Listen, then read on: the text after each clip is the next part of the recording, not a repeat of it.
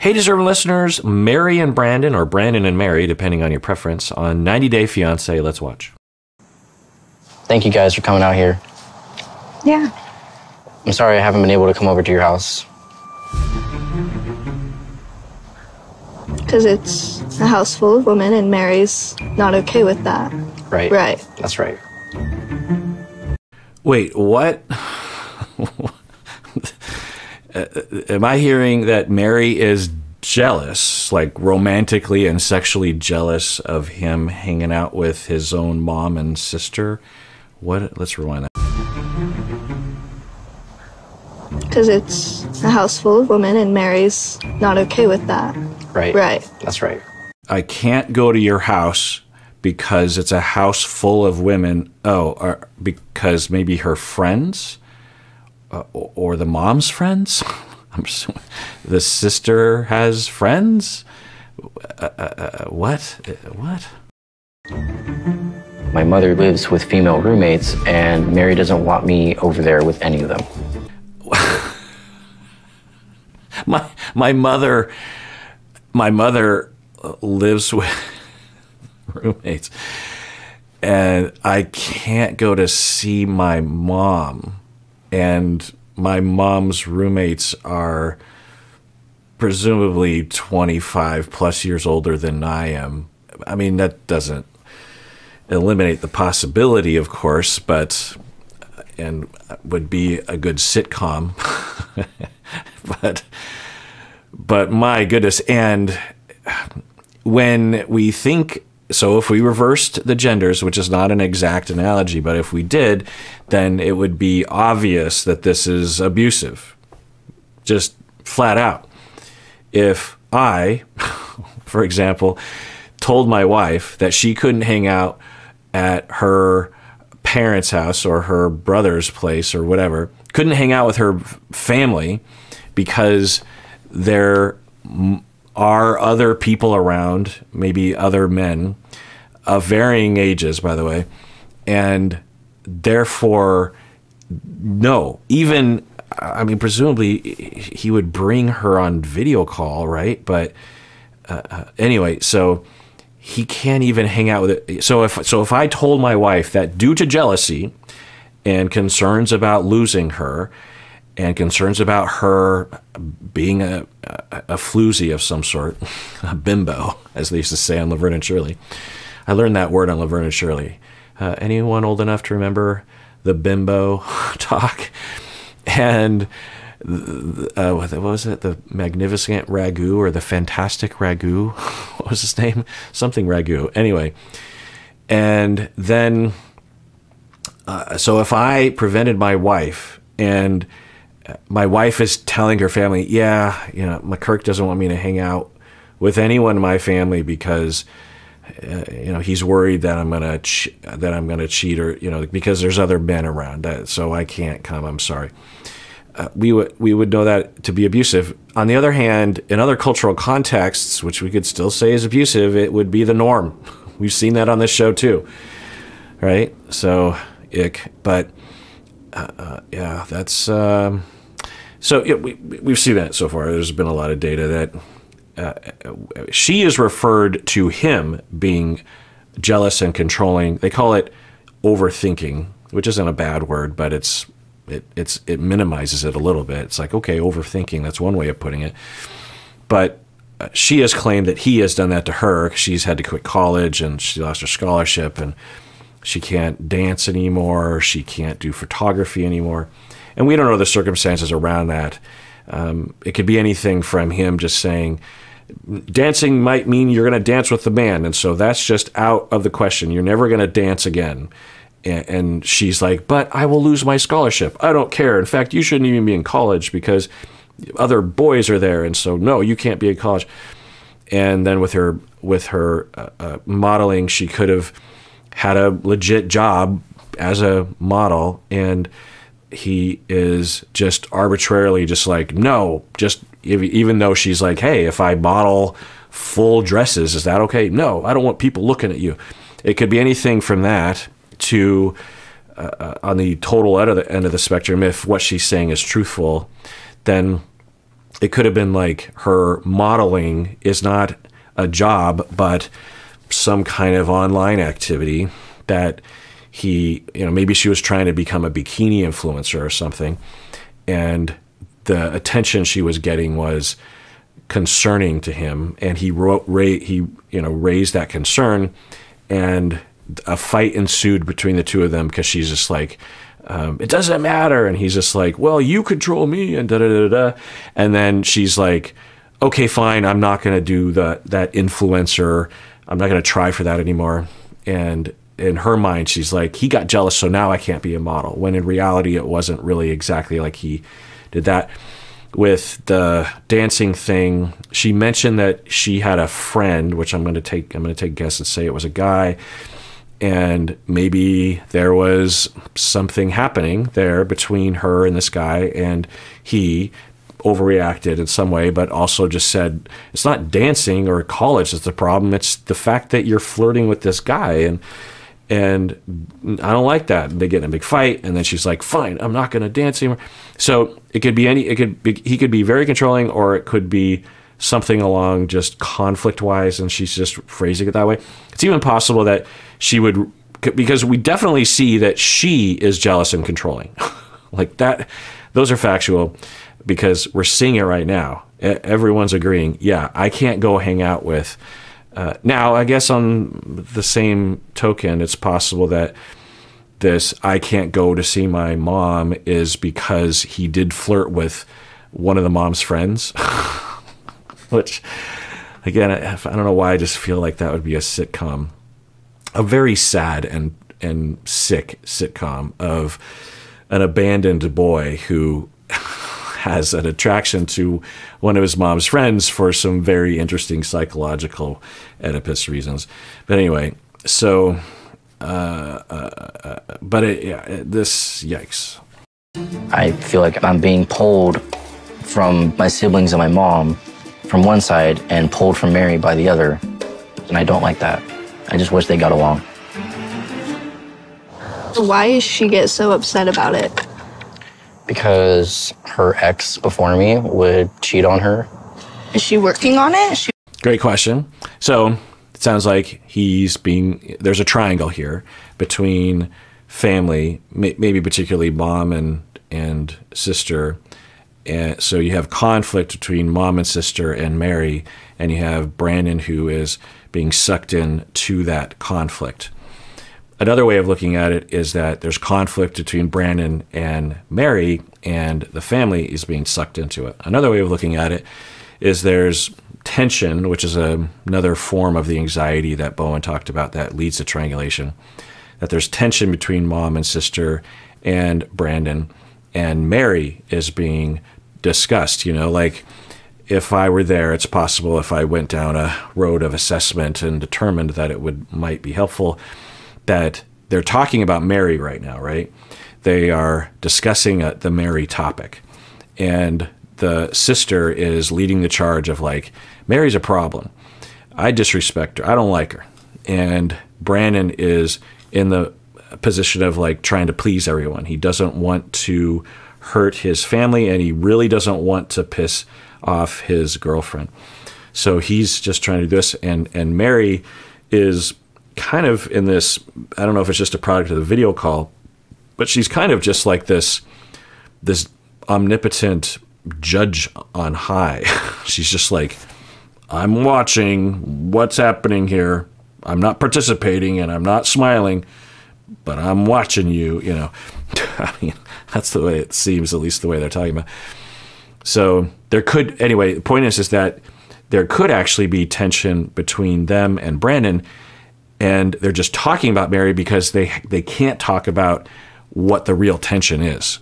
And I don't know what that could be. We could imagine, based on what we've heard, that there could be a lot of worry from the mom about what happened with Brandan. Also, there could be a lot of anger, but I would imagine there would be a lot of anger that Brandan would have, very deep, that probably suppressed for the mom, for obvious reasons. But also, if they live in town, which it sounds like, or nearby, why is Brandan living in an RV? Why isn't he living with the mom? Now, maybe the circumstances aren't set up for that possibility, but that would be the typical thing. When I was his age and I was still in college, my parents paid for my tuition at the very least. And also, because I had that privilege, but also if I needed a place to stay, if somehow I didn't have a place to stay, my parents absolutely would have let me move back in, and that would have been where I lived. So there could be a lot of tension between them, a lot of maybe resentment from her to him. I don't know, I'm just making up a story. And Mary is just irrelevant to that, but they're talking about Mary because they can't talk directly to each other.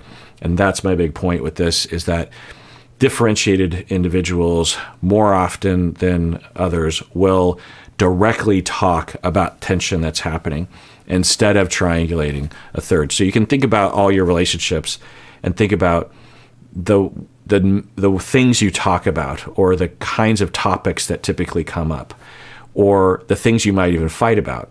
You might be fighting about, so say you and your spouse are fighting about your kids, but really there's tension between you two, and you're so worried of directly talking about that tension because you worry it's going to cause the relationship to blow up, or it's going to result in more pain between the two of you, that you would rather talk about the kids. And you might be fighting about the kids, but it's safer to fight about the kids than to really talk about the fundamentals of your relationship. You want to get better? She's not exactly working on it, but it's something that we both agreed that will stop when we're together in person. Okay, not likely. But, I mean, it is a factor that will help, because if she has eyes on him and is around him all the time, then that is reassuring, for sure. But given how bad it is, I'm guessing it's not going to eliminate it. But we're hearing, she asked a great question, is she working on it? It's a great question, because on the show they don't usually even ask that question, because they're not even thinking along those lines. That's what I'm always thinking. If there are people, and there are, as a shrink, I am shrinking everyone's heads all the time, including my own. Everyone has problems. And sometimes those problems impact me or people around me in negative ways. If I have a friend who is a jerk face in some way, I don't just say they're a jerk face in some way. I say they have traumas that are resulting in them being a jerk face. And then if there's a discussion about that with the person or without, the question that I want to know is, are they working on it? Because if they're working on it and it seems legit that they're working on it, then we're good, because we all have that responsibility, and that's the road to not being a jerk face. I mean, unless I just really want to, if I'm not connected to the person, I just want to distance myself from them. But that's always what I want to know, particularly if someone's really close to me. Then, yeah, if you got an issue, that's normal. But the question is, are you working on it? And almost all the time in life, and particularly on the show, what he just said is just a classic approach, which never works. Never. If there's one thing you have learned from this channel, which I think would be obvious, that if you have a major problem, even minor, but especially if a major one, like she does, just saying, I'm not going to do it again, that will never work. It's never worked in the history of humanity, because whatever led up to that problem is very powerful and circumvented all of your better judgment for so many things, and causes so many problems, including brainwashing yourself into believing that you're justified to do it, such that just having this tiny little non-existent thing called willpower, depending on what we mean by willpower, but the typical way we're talking about it, like in this instance, it doesn't even exist. It's like talking about a magic crystal that will solve your problems. It's just, it's magic thinking. It's not going to work. Research has shown that. We need systems in place and all sorts of other kinds of things to actually change something like this. But let's rewind that, because hearing him say that is just like, yep, there it is. She's not exactly working on it, but it's something that we both agreed that will stop when we're together in person. Will it? I don't know until I get there. I mean, okay, you have to admit, though, that in the 2 years that you guys have been together, it hasn't grown into anything beautiful. Ugh, that's uncool. Even if, well, what do you mean by that? And if I were Birdie on the mom's shoulder, I'd be like, don't say that. Because regardless of what you think or even what is healthy for him, there's a chance that they will be together for a long time. And a lot of problems can happen if you start burning this bridge. And she's right there. She can hear you talking. To say that there's, after 2 years, it hasn't grown into something beautiful. Now, maybe they all know what this means. I'm guessing what she means is that there's still a lot of darkness and ugliness and fighting and difficulty. And okay, but clearly for the two of them, they have optimism for the future, and or they don't really care because they're so dependent on each other. I think potentially pathologically on a certain level. But, well, I don't know. That's not necessarily I'd put it. But point is overly attachment reactive and terrified and controlling as a result. But I thought the mom was doing pretty good, and then she says that. That's gonna be rough. Now, maybe the mom is like, they're not gonna work out. They fight all the time. I wouldn't make. Early in my life, I made that call with a friend of mine, and said something like that, thinking, well, we all know this is over. I mean, who possibly would be able to withstand this kind of relationship for very long? Well, fast forward, I don't know, a couple decades, and every time I see them, I worry like that they remember that I said that thing, and I since then have never said anything like that. Now, of course, as a therapist, I know that would be stupid to say and unethical potentially, and at the very least unwise, given that I know clinically that a lot of things can happen based on people's choices. But if there's one thing, to use a phrase I use occasionally, that you've learned from this channel, it would be this right here. If there's, what could the mom say and how could she say it? Pause this video, say it out loud, or say it in your head, what the mom could say. Maybe type it below. Maybe we could see a voting contest. And then what would that sentence be like? So pause here, and then I'll do a role play. Okay, you're back. Here's what the mom could say, and I'm not saying it's the best thing, but it's one thing. The mom could say, well, Brandan, my boy, and Mary, and that would be good, right? As a mom-in-law, potential mom-in-law, you want to rise above things and be caring towards everybody, and recognizing that they both have a lot of traumas, and you're part of those. You're part of those traumas, at least a fourth. Given that the dad was also a problem for Brandan. But the mom could say, "Well, Brandan and Mary, I love you both." Brandan, particularly you, Mary, I don't know you that well. Maybe we'll have that connection one day, but you and me, Brandan, and my history, and I'm so sorry for everything, and we've been over this, and I'll continue to apologize, and I've always loved you, and I always care, and I'm worried. I'll worry about you even if things are going well, but I'm particularly worried because of what I hear from the two of you is that you fight a lot, and that worries me, because if you make a major commitment, particularly if you have kids together, and you start intertwining all your finances, of which I don't think there is much even for Brandan, then that could really cause a lot of consequences. So I hope that the two of you can find a team of therapists to be able to help you with your own traumas and with your relational conflict. But I don't know anything because I'm just over here, and it's not like I have a huge, wonderful track record in relationships. So, what do I know? But I am very worried because I love you, and I'm hoping for the best. And if there's anything I can do to help. Okay. So that's not one sentence, but that's not a nice statement. But it's something like that, right? It's the primary feeling.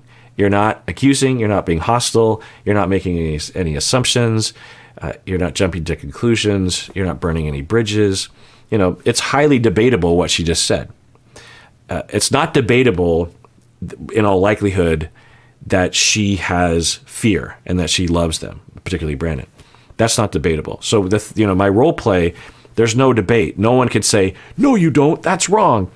If you say, I don't see any beauty in your relationship, well, what even does that mean? That's obviously a massive hostile statement, not only to Mary, but to Brandan. If I were Brandan, I'd be like, fuck you, Mom. What the fuck do you know? You've been a part of my life recently for a year. I've been with Mary for 2 years, and Mary's always there for me and doesn't abandon me. So, like if I were Brandan, I'd be like, you pass judgment on, like, you think I'm an idiot? What's, and look at your, I don't know, but it's not a helpful thing to say. Okay, you have to admit though that in the 2 years that you guys have been together, it hasn't grown into anything beautiful. That's what you think. No. Right. So there's that pushback that Brandan is exhibiting. And I'm guessing that he is hurt, that he feels insulted, that he feels threatened, that he's also worried about what Mary would say. But he's deeply in love with Mary. He wants to be with Mary. He sacrifices a lot for her. The way he talks to her seems like it's coming from the heart for him. And to have your mom just be like, it's not beautiful. I don't see any beauty. That's what you think, Mom. Brandan, it's not what I think. It's reality. Because you guys have built a foundation that on jealousy and distrust is pretty rocky. Just stick with that, Mom. Just say, I'm observing a lot of jealousy and a lot of rockiness. Just stick with that. You're arguing with the boy, the young man that you are trying to help. You are doing all of this because you care about Brandan, right? Well, why are you fighting with Brandan? Why are you in a power struggle with Brandan? So, unfortunate. Yeah, I don't know if it's just the mom's way, which I wouldn't be surprised. I wouldn't be surprised if she didn't have the best of parenting modeled to her when she was a child. I wouldn't be surprised if she is trying to make up for lost time by treating him like he's 15, that kind of a thing. I don't know, but it's not a great approach. Every long-distance relationship has that, at least a little bit. But it sucks that it spills over into the family dynamic. You can't come see me because I live in a house with females. You can't spend time with your sibling. And in terms of systems theory, one of the things that will happen is that, let's say, in all likelihood, there's a part of Brandan that agrees with the mom, that is like, yeah, we do have a lot of conflict, and yeah, she does get jealous. And yeah, what if things go badly? And she is jealous. Mary is jealous of some pretty weird things. And I'm pretty young. There's a lot of question marks in his head, in all likelihood. And in the moment, though, he's not likely to voice those because Mary's right there. And they have a history of what's happening right now, which is that these two, the sister and the mom, will voice all of those negatives. They will point all those out, and they will engage in a power struggle with him.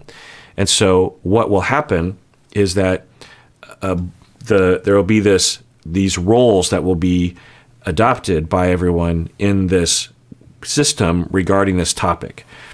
Because in all likelihood, the mom isn't black and white necessarily. She could be, but it's possible that she also has some nuance there, that she's like, well, I'm worried, but I also see some good things, so I don't know. And the family, though, through their routine, particularly maybe because the mom leads with this sort of thing and the sister leads with this sort of thing, that when they take on the role of the naysayer and the careful one, or the one who alerts danger, then Brandan will take the other role, which is, but it's not all that bad.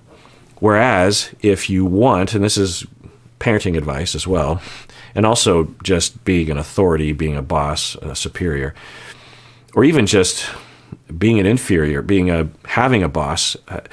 When you engage in debate and you have a hope, let's say you're at work and you have a boss. I'm trying to think what sort of job. Let's say it's Jim Halpert and Steve Carell, Michael Scott in The Office. And Jim wants to take Friday off, which is tomorrow.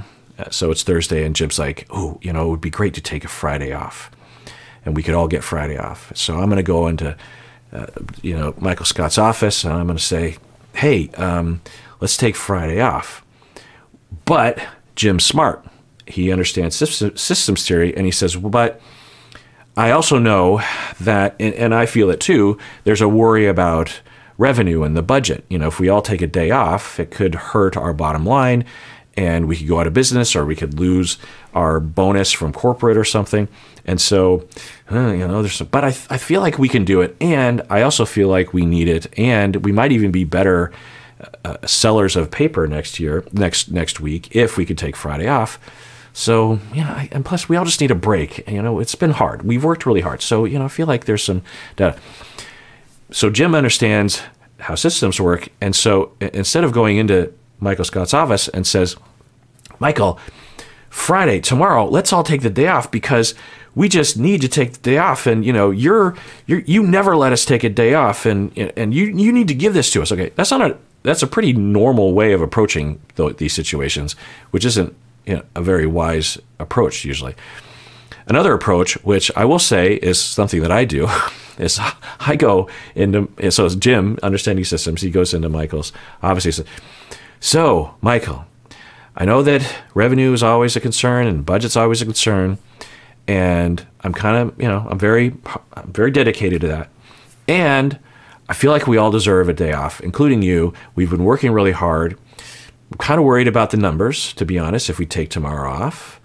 That is a concern. But I feel like especially if we really crank out some good sales today and take tomorrow off, I feel like we'll be even rejuvenated for next week. We might even be able to get everyone to really work hard next week, and then we can boost our revenue. And I can see that happening. We're getting kind of burnt out. So that approach of bringing both arguments to the table gives Michael a chance to think clearly. Whereas if Jim walks in and says, the first one, we need to, Friday off, and you never let us take a day off, and I'm burnt out. Well, immediately Michael is going to think, but what about the budget? So now Michael has to open the file drawer, the budget drawer, if you will, and start going through all the files, and he's pulling out all these files in his head and pointing out all these points. And if Jim says, but we need tomorrow off, well, then Michael has to dig even further. But what about the budget? So when the mom presents this idea of there is no beauty in your relationship, and you need to leave her, and this is never going to work, even though in Brandan's mind, he might think, well, I mean, she's not entirely wrong. She's going on a little strong, but there is, she's right. Mary does get jealous, and we do have a lot of conflict.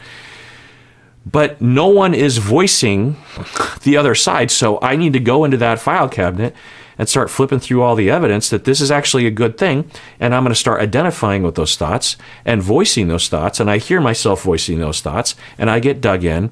And also, I know that someone else has that job taken care of. Someone else will voice the concerns. I will voice the positives and the optimism. We're good. I hope this makes sense to people, because this happens so often in families and at work and in relationships. Another classic example is you have two people who are married and they're raising kids, and one person is the more responsible parent. Responsible is a bad word. They are the more disciplinarian person. They hold boundaries and limits firmly.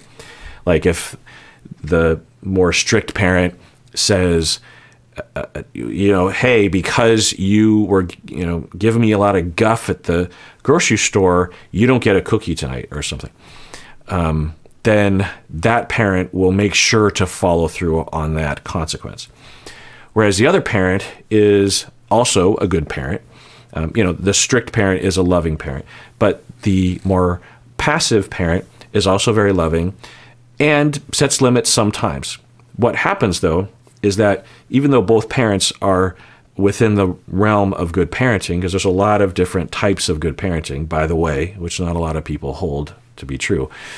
But even though they're both fine and can probably work out a system that will work within their strengths, when there's a tension, they, will fight with each other. So say the kids are in bed, and the more strict but loving parent says, earlier at dinner, like, you completely undermined me, and you were completely too passive with the kids. You let them walk all over you. You're spoiling them.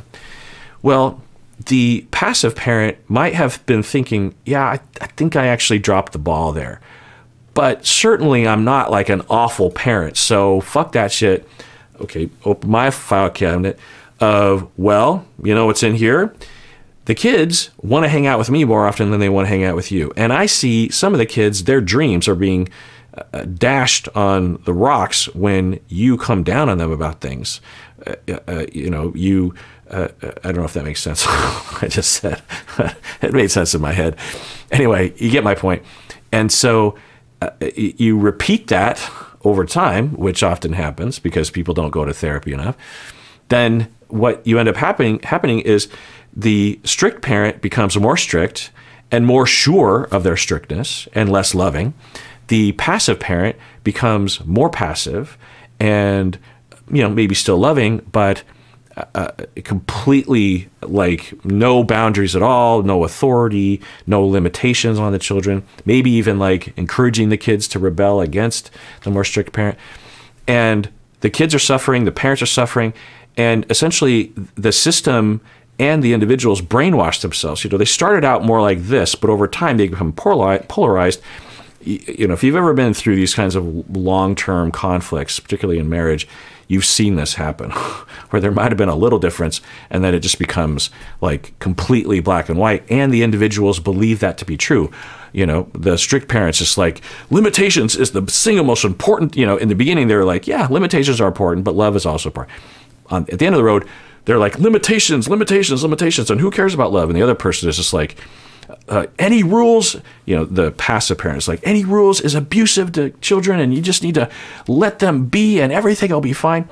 And they're both ridiculous, but given their lack of understanding how systems work and lack of intervention, there's this polarization. So with the mom approaching it this way, we could be seeing the result of a year, because I'm guessing that there's been a conflict at least for a number of months, if not the entire year that he's been living in Oregon again.